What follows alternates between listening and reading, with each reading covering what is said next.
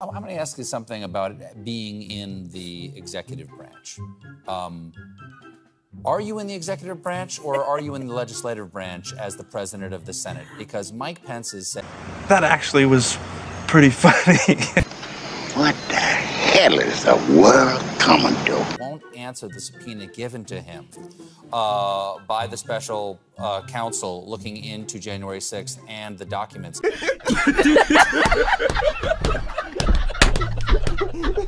Shout the season,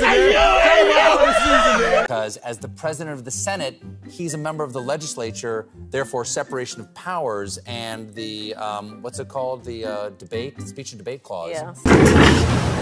The prompt is fine. Evan, read the copy, please. The copy's good, just read it. What? What the f? From that. So you, Vice President Kamala Harris, are you in the executive branch or are you in the legislative branch? I am in the executive branch.